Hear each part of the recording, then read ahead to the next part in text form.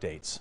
In Alcoa, detectives are investigating a greenway assault. Alcoa police saying the aggravated assault happened around 4:30 yesterday afternoon on a portion of the Maryville-Alcoa Greenway Trail behind Midland Plaza.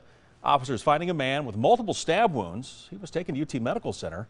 Although the investigation is ongoing, investigators believe what happened is an isolated incident, not random. They think the victim knew the attacker.